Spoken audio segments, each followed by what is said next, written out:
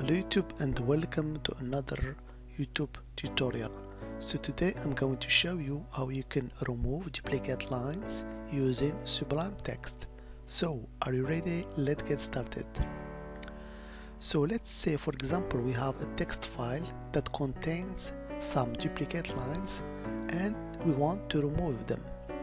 So for example here I have a text that contains the cities of the United States and some cities are duplicated. So I want to remove the duplicate lines. So of course we can do that manually. So for example I will go to the menu Edit, then Sort Lines, or I can hit the keyboard F9. So now the lines are sorted alphabetically.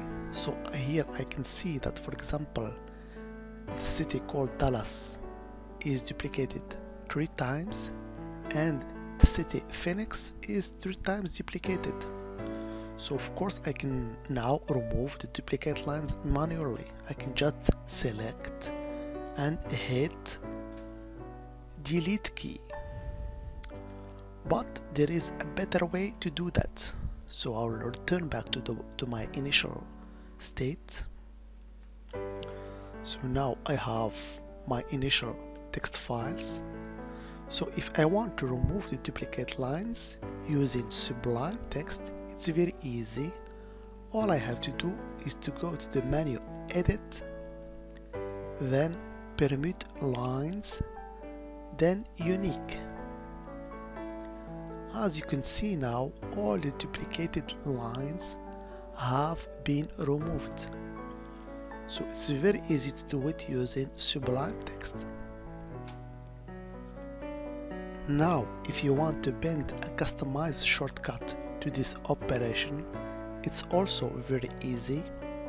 So let's say for example we want to bind the keyboard shortcut F8 to this operation. So whenever I click the keyboard F8, it will do that very automatically. So I can also do that.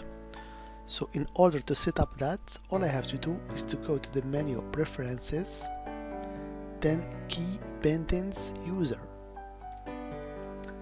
And here between the bracket, all I have to do is to just pass this script here. So here I'm bending the keyboard shortcut F8 to the command Permute Lines with the argument Unique. Okay, then I save my file. So now if I return back to the initial state of my text file with the duplicate lines, now all I have to do in order to remove duplicate lines is just to hit the keyboard F8. As you can see now, when I hit the keyboard F8, all duplicate lines have been removed. As always, I hope it has been informative for you and I want to thank you for viewing. Bye bye.